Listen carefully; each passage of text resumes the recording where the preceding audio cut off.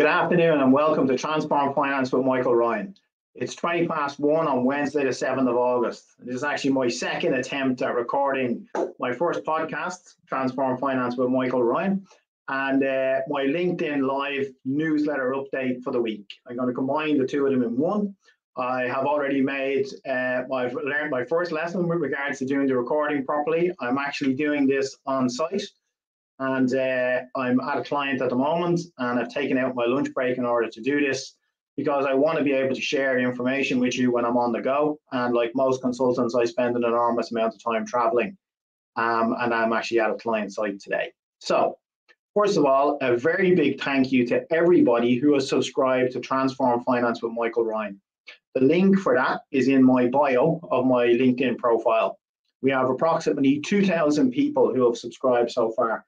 And it's a good mix, actually. I reckon there's about 85% of them haven't gone through it, who are senior finance, procurement, or HR leaders, people involved also in the transformation space, some of my competitors. And on top of that, I have a fantastic interest in sport.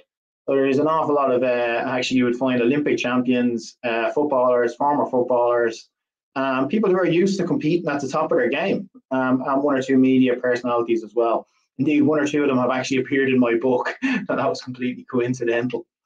So that's the first thing. So thank you for subscribing to the 2,000 people who have done so.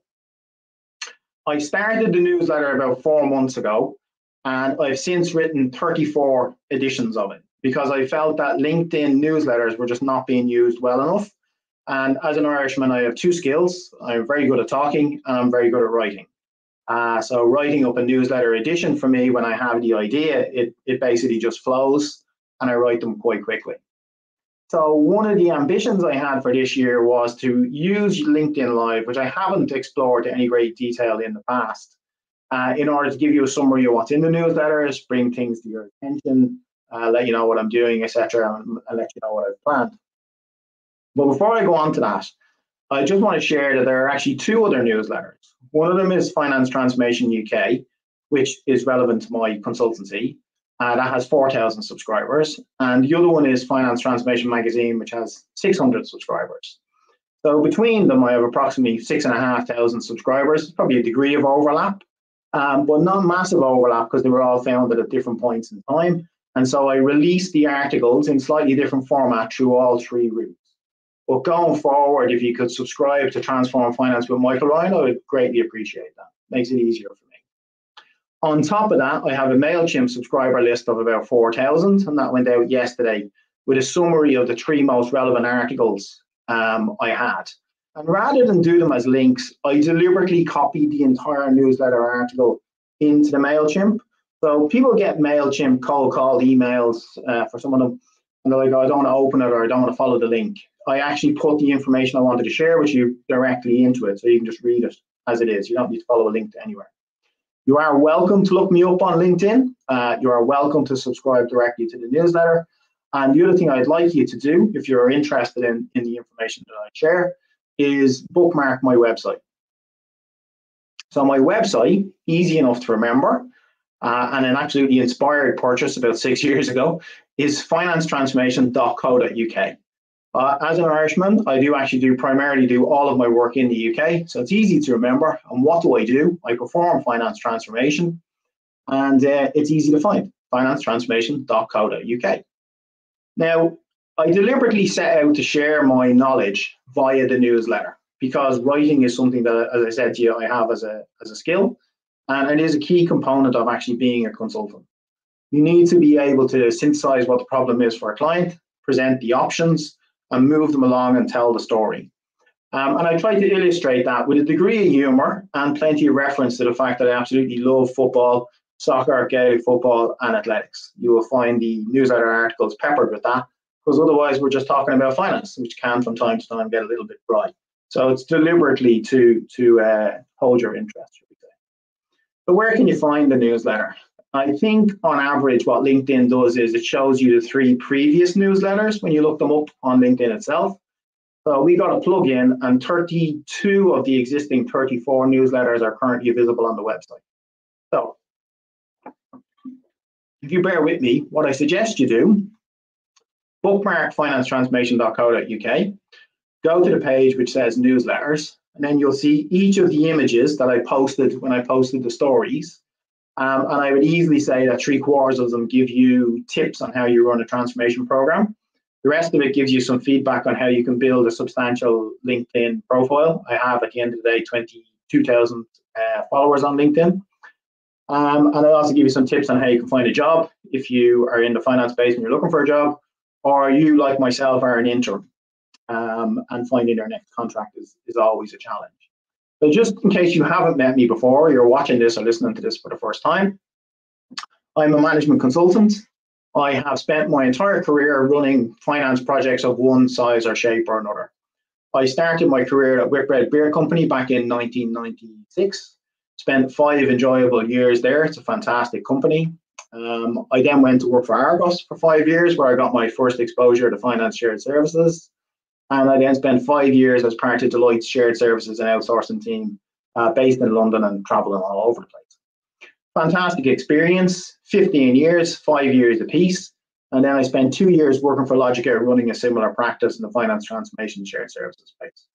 For the last 12 years, I've existed as an interim in the shark-infested waters of contracting. They are a challenge in themselves. People do ask me from time to time whether they should take up contracting. And I always say to them, my advice is very simple. If you're stable, settled, used to routine, don't do it. Because half of your time will be spent doing business development in order to win contracts, or at least find them and then win them, and the other half is spent delivering them. So you may love what you do, but finding a steady stream of work to support it is a challenge, because the country is full of consultants. Obviously, the large consultancies that we all compete against, and those that have left them and set up on their own. So you're up against a competition pool of several thousand. So don't take the decision lightly. So the 2 resources I give you, the newsletter, I give you the website. So if you go to the website, you'll see an awful lot of the activity I've done over the last 3 or 4 years.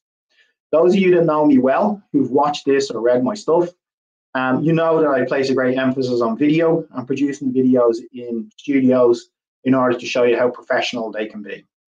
What I'm trying to do with this is do a LinkedIn Live on the fly on a regular basis whilst I'm off traveling for work, and point you in the direction of relevant articles that are within the newsletter. So the audio-visual skills of this will never be perfect, because I'm reliant upon somebody giving me a room in order to conduct it. Quite happily, my first test at this an hour ago was unsuccessful, and my second attempt of it may well run into somebody's lunch break in about 20 minutes. So what's on the website? So first of all, there's plenty of knowledge with regards to consulting. If you want a finance transformation program set up, structured, or run for you, I'm an expert in shared services. I got my first exposure to shared services at Argos back in 2000, and that was really exploded in the 5 years I spent as part of the shared services team at Deloitte. And you will find some of the other activities that I've done. So I'm one of the founders of Finance Transformation Magazine.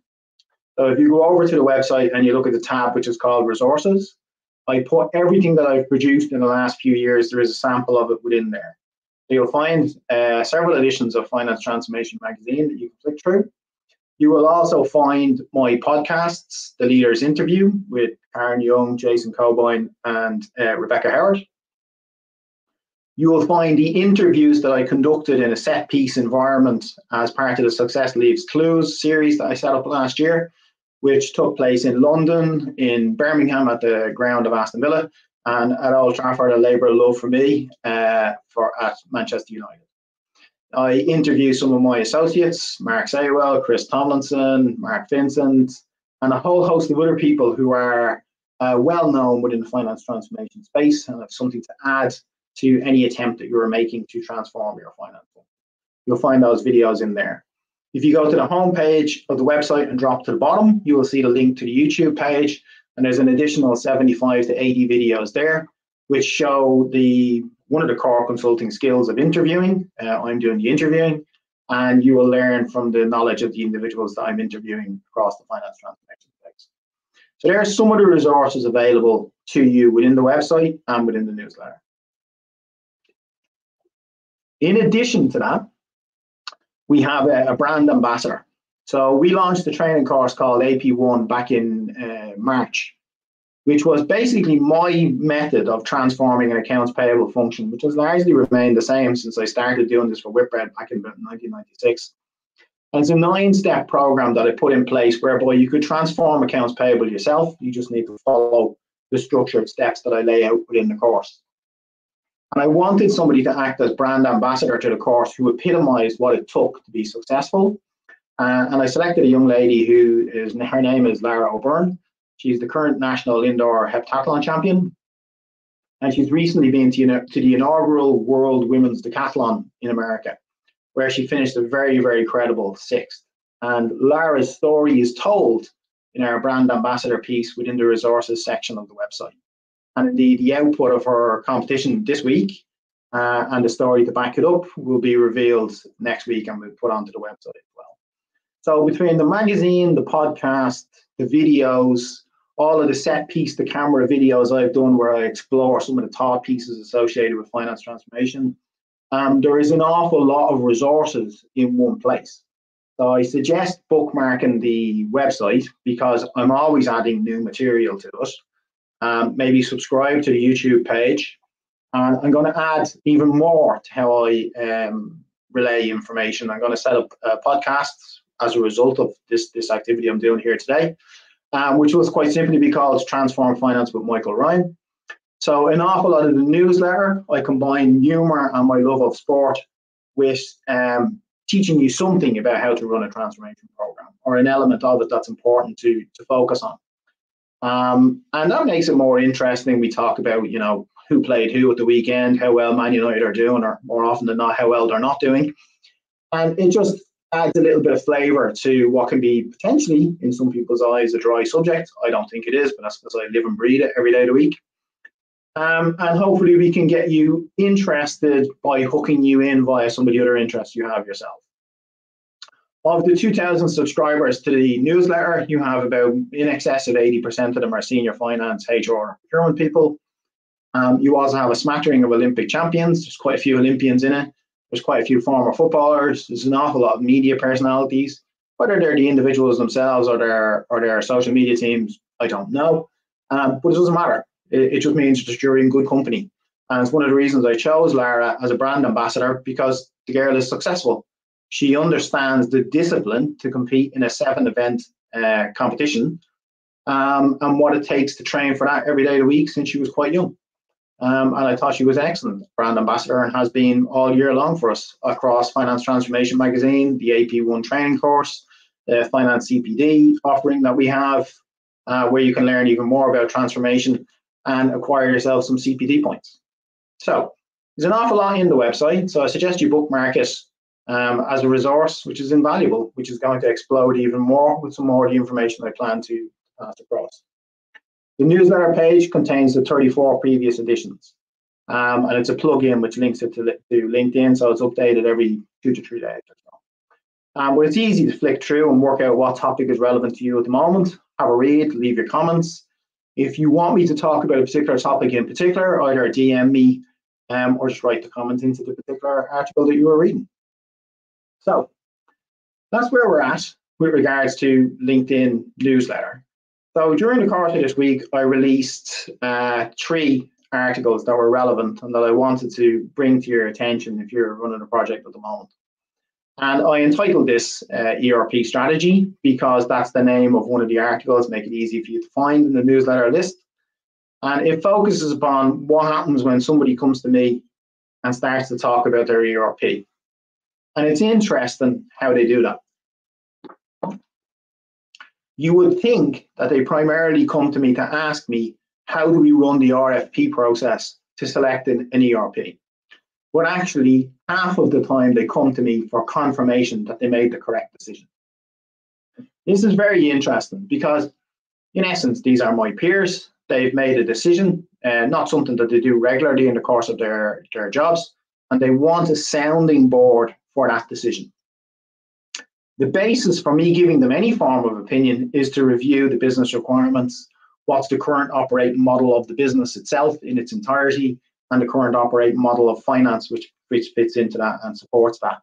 And then we know from that kind of mapping the territory, which is the name of one of the newsletter articles, whether we've gone down the right ERP route or we need to pull back slightly. And that is one of the most common requests that I get. I get requests for assurance, project assurance, program assurance, decision assurance. In essence, it's a sounding board and giving you a second opinion from a professional similar to yourself. And we all do need that. We need a second opinion on what we're doing. It helps us end up with the best result, hopefully. The second and a more logical one, which you were probably expecting, is that clients come to me and want help to structure their RFP process. How do they run it? What's the ideal number of respondents that they want? How should they run the process itself? Myself and my business associate, Mark Saywell, the two of us met working years ago for Deloitte. I'm the people and change organization guy, and he's the ERP tech expert. And between the pair of us, we guide clients through that process to give them, hopefully, the optimum result. So that's a good article, and that's there. I published that through all 3 channels yesterday. I should also point out we have an additional 4,000 email subscribers on MailChimp, and I gave them the article in narrative format because I know some people don't like clicking links. So you can easily read it in the email that. If you want to be added to the MailChimp, which is a summary of what I send out to the newsletter, you can drop me a DM with your email address. Otherwise, I'd prefer everybody subscribe to Transform Finance with Michael Ryan. It makes it easier for me to disseminate the information quickly and easily while I'm on the move. That was the ERP strategy one. That actually led on to a second one, sparked by a conversation I was having last week with a client around finance process mapping. Now, finance process mapping is possibly one of the most irritating exercises in finance transformation or in finance full stop. Nobody likes doing it. Nobody volunteers to doing it. And client staff inwardly groan, I would say, every time they're asked to be involved in it. So you have to get it right. And so what I did was I published a 7-step guide to this as to how I do it. Now, in fairness, I was taught how to do this when I worked for Deloitte for 5 years. But the approach, I've applied it over and over and over again. Because what I want to do, I want to get you to focus top down, and I want you to remember context and numbers. A process map, which is just a drawing, and people get hung up on the Visio element of this, that's not what this is about.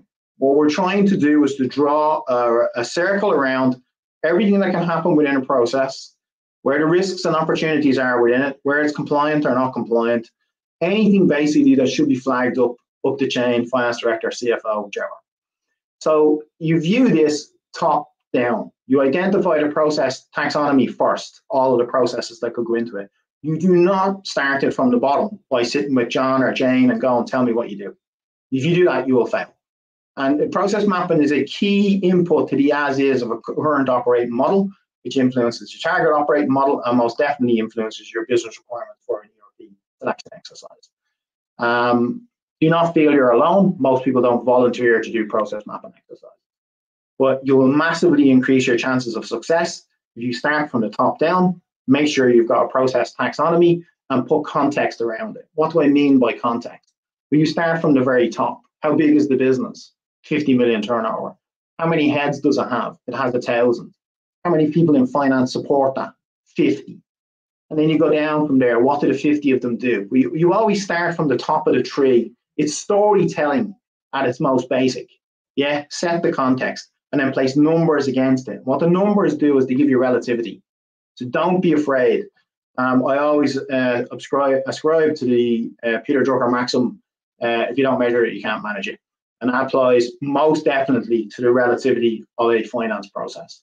And the entire system is full of numbers. You just need to drag them out in order to tell the story. That's finance process mapping. One of the other articles that I wrote about 2 to 3 weeks ago concerned organization design for finance. So people start out on a program, and you might have 100 FTE in finance, set up in a particular way at several different sites, locations, countries, markets, whatever. And you're going to change something. You're going to upgrade the ERP, leaner, faster, better, etc. Or you're going to adopt a new operating model, finance center of excellence, potentially, shared service center, a BPO. So what you started with is not going to be what you finished with. And actually being able to work that out, that movement from A to B, is quite a skill. And it is largely numerically based.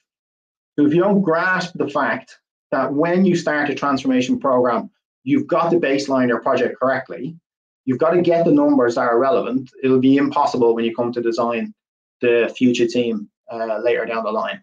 What I'm seeing more and more over the course of the last couple of years is clients are coming to me because they need help in the middle of a project. And they're coming at that stage because they're about to go live. The rubber is about to hit the road. They're getting slightly nervous. And in every single instance, the cause of the problem was skipping the business requirements phase. And you can call business requirements whatever you want. Assessment, feasibility, discovery, requirements gathering, whatever. Well, basically, it's the baseline of your project. If you don't know what you start with, you'll have no idea whether you succeeded when you end up with something else. And you certainly won't control the creation of the something else.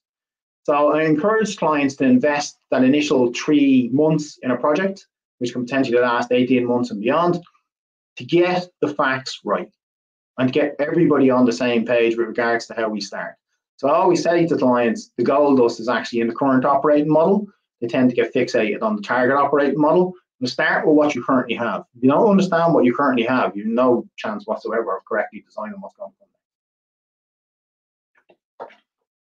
So those 3 articles across ERP strategy, finance process mapping and how to do it for success, and organization design for finance by numbers, they're all available. By the end of tomorrow, they'll probably all be available on my own particular website, but you can also find them in LinkedIn. And where you have other subjects that you want me to cover, feel free to drop me a DM or write comments into the articles themselves. We may not all agree on how these things are done, but the more topics you send to me that you want me to discuss, we can put it out there, and then other people can chip in as they like with different ideas and your own experiences and so on and so forth. So that's what I'm trying to do here. I'm trying to create a method by which I give you a summary of what's in the newsletter, encourage you to subscribe to it, Transform Finance with Michael Ryan. Encourage you to bookmark the website because there's so much information on it. I've had several clients approach me this year because they have watched the videos within it. And don't forget that there's 75 to 80 videos on the YouTube page. And they're all with top-class finance professionals. I always say you don't need to be famous, you just need to be good at what you do. And some of the interviews are fantastic. You might not have heard of the individuals, but what they've got to teach you and what they've got to impart is fantastic stuff. So make sure you look up financetransformation.co.uk on the YouTube site as well. So I'm conscious of the fact that everybody's busy, everybody's on the go, everybody's on the move. So what I want to do is, out of this, is start a podcast called Transform Finance with Michael Ryan. Now, what I've done in the opening 25 minutes of this, I've told you who I am, I've done the introductory piece. I've given you the background as to why I'm here, and I've given you some context as to the other people who are also interested in this. You're not just on your own. And now I want to give it to you in a method by which you can absorb it and move on with your day. What I really want to do is something similar to what I've done in the book that I created, which is to get you to stop and think. I want to put something in here, which when you're doing something critical for your program, you go, hold on a second. The answer to that is probably in one of those, which will be by then about 60 to 70 editions of this newsletter, and you can go easily and look it up on my website. Or you can contact me directly in order to discuss it with me. The clients asked me for about 2 or 3 things. One, as I said to you earlier, the second opinion assurance piece. The second thing they asked me to do is to design how their transformation program should go. So assess whether they should be done in the first place, set them up for success. And the third thing is I do tend to get called into in-flight programs in order to take over running the program team or running the finance function itself on behalf of clients, where they need that rigor, if you like. So I have a high degree of experience in managing large amounts of finance staff, and in doing the cerebral piece, which is the design, what the solution will be. And I bring those 2 pieces of skill sets together. I know what it looks like in a blueprint, and I know what it looks like when you try to implement it. So I have a lot of knowledge to share. I'm quite happy to share the knowledge. I am still perfecting this. When I tried this an hour ago, I managed to make a mistake. So I'm doing this for the second time. Hopefully this works perfectly, and you should be able to receive it in podcast format, hopefully by the end of this week. Reach out to me if you have any questions. Reach out to me if you need any work or any support in the work that you're doing. Happy to answer your questions. Hopefully you enjoyed this, and this will go down as episode 1 of our podcast, Transform Finance with Michael Ryan. All the best. Talk to you soon, Michael.